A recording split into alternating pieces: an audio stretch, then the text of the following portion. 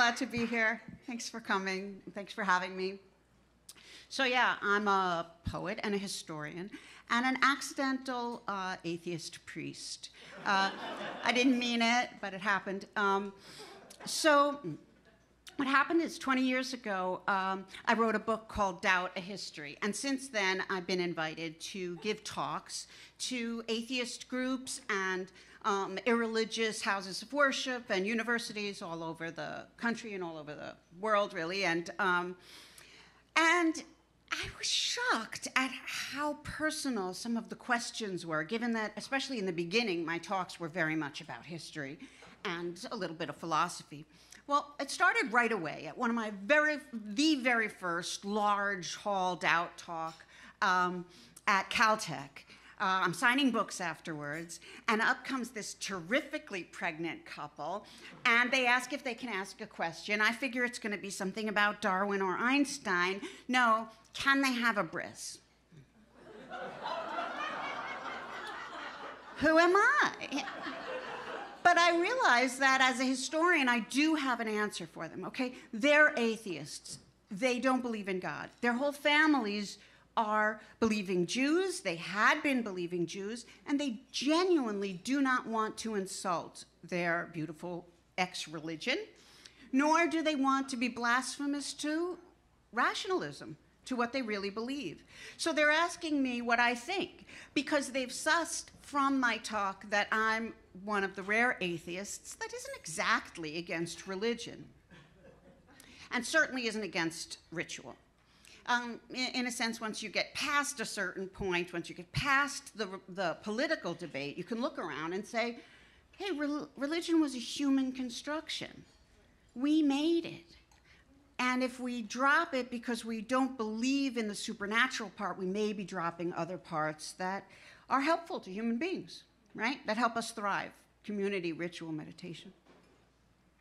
So they're asking me if they can have a bris. I say, mazel tov, go ahead. I can tell they want to.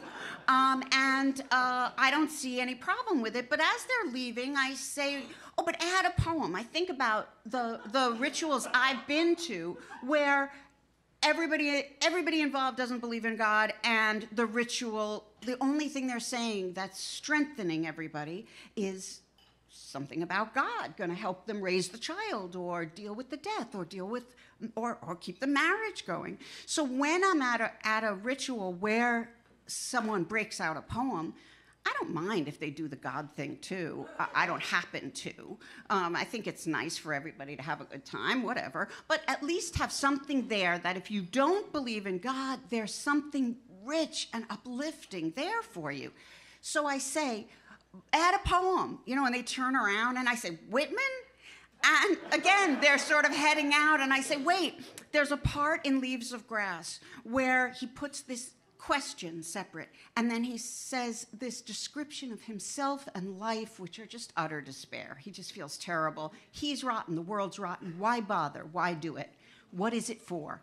And then Whitman has answer, and then just these two lines.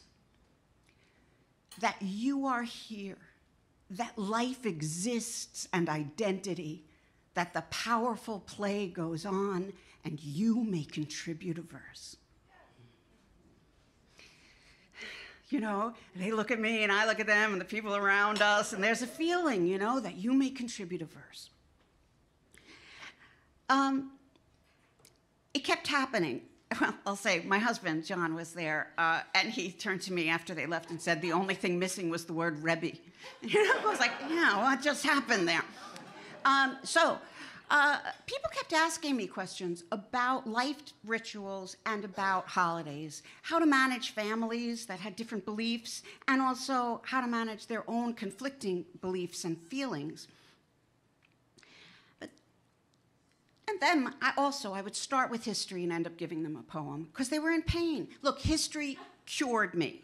History helped me, learning how many different religions there are and how many of them don't have an afterlife, and you just tilt your attention elsewhere. The abyss becomes really just a shadow from having stared at heaven too long. There's nothing there. Just turn away. But that doesn't help people fast, the history stuff. What helps people fast is the poetry. And I always, because I'm a poet, because I read poetry, because poetry helps me, I was giving that away. So there were also questions, well, more comments on existential issues. They weren't asking, they were telling me. So there was one where an older gentleman raises his hand after the talk and says, that I'm completely mistaken.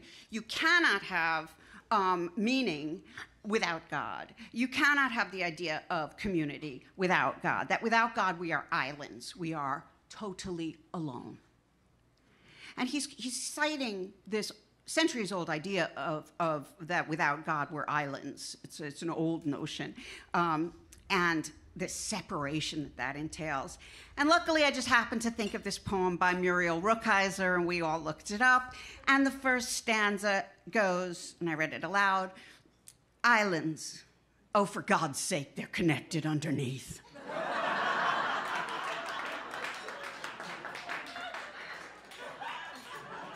Well, the man laughs, and because of his openness, because in that moment he was able to hear that the rest of the audience was loving on him, not laughing at him, because there was this awe in it as well, the sigh of awe and wonder, as well as he laughed, and it let us all laugh, and there was a feeling, again, this feeling in the room, because we are connected, and when we try to connect, it shows, it happens. The magic doesn't always work, but it can. For me, the magic also sort of worked through words. I grew up on Long Island in a Jewish household. My mother believed, my father was a scientist atheist, right? But my mom was in charge of us. So I believed until I had a sort of moment at age 12, kind of moment that young people have where you suddenly see a certain slant of light and the beauty shocks you. And I just suddenly realized I could have been born anywhere else in the world and I would have believed what they believed there. And it was terribly troubling, but also very freeing. But I was upset afterwards, and I was a little lost. I had thought that life was a riddle that you could solve, and that now there wouldn't be a solution.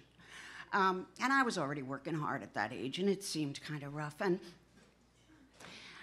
one day I'm standing in the middle school library in front of the little section of poetry, and I take out this book literally called Poetry for Depressed Teenagers. Okay, I've tried to find it, and it can't have been titled that, but it was something very close, okay? And I take it out, and I'm teen sure nothing the adult world is gonna help me. And I'm looking through, and nothing does help me. And out wafts a little piece of paper, having been cut out of another source by vigorous use of a blue ballpoint pen. And it wafts out, and I go pick it up, and it's this quote by Rainer Maria Rilke. And I thought she was pretty cool until I found out they just give German boys Maria as a middle name. And the quote says, "Be patient towards all that is unsolved in your heart, and try to love the questions. Do not seek now for the answers, because the answers could not be given you, because you have not lived them. And the point is to live everything. So live the questions now. And perhaps you will, some distant day, without even noticing it, live into the answers." I was solved. It wasn't like it took a while. Boom. I just said, oh, I can live the questions. I can do. I get this. And I held that piece of, I kept that piece of paper for decades. So here I am, an adult. I'm a poet. I'm a historian. I was formed by poetry. I'm giving prescriptions of poetry to people. And of course, I start thinking deeply about the way that ritual and poetry works together in religion, but also out of religion, from the Pledge of Allegiance to poetry at an inauguration. We know that it's a way of creating a very, well, I rehabilitate the word sacred in my new book, The Wonder Paradox. It's a sacred moment. The word sacred predates the religious use, started out as treaty.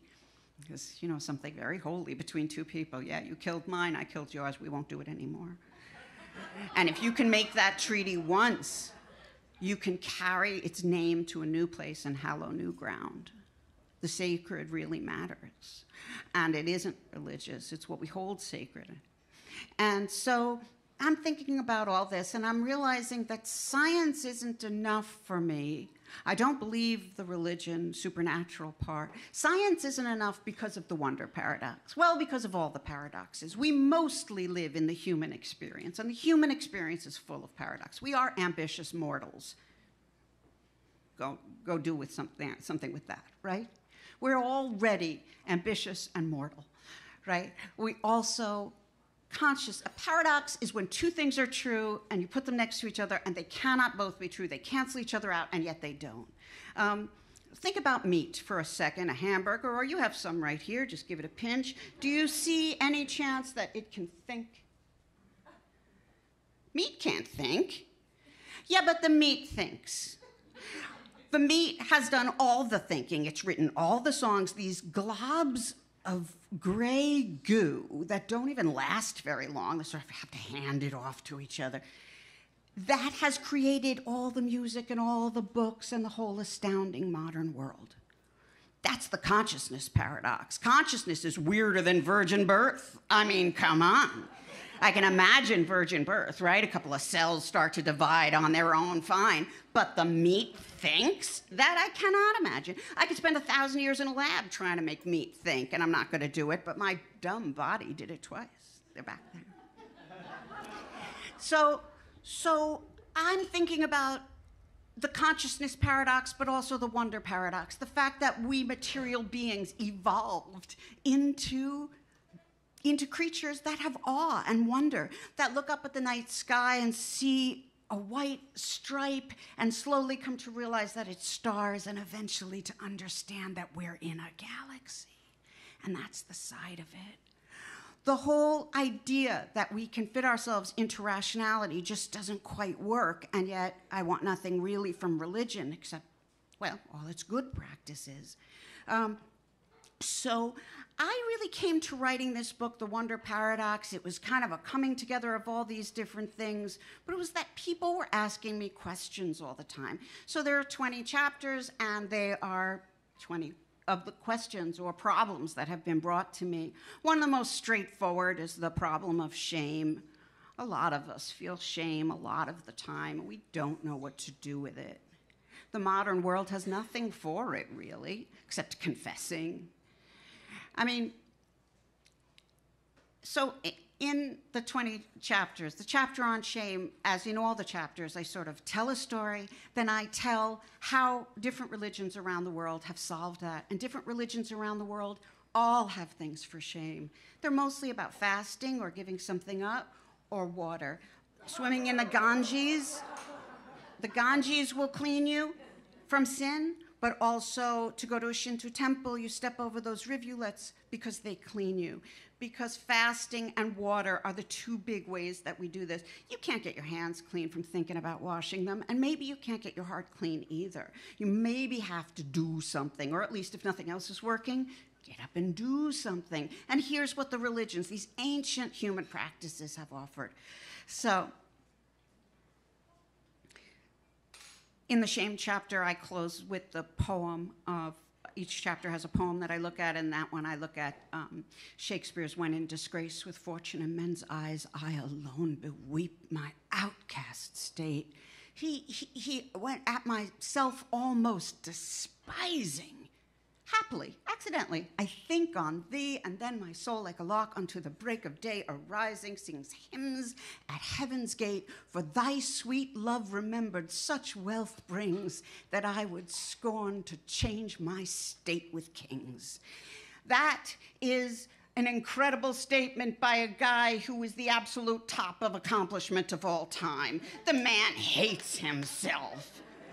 It really ought to show us that if he hates himself, we must be all right. This must be a feature of the program, and we just have to cope with it, right? So, I think back, that baby that was in utero at the beginning of this story is 20 years old now. And I wonder what we're giving the next generation to believe in. You know, humanism just as such sounding like that, it's not enough. I think about the wonder that we're living in, the amazing infinitesimal and the intensely gigantic, and all the wonders of being and recreating and babies and death and the whole magical part, and that we somehow hold each other together, and that for God's sake they are connected underneath, and that we can live the questions, and that the powerful play goes on, and you may contribute a verse. Thanks.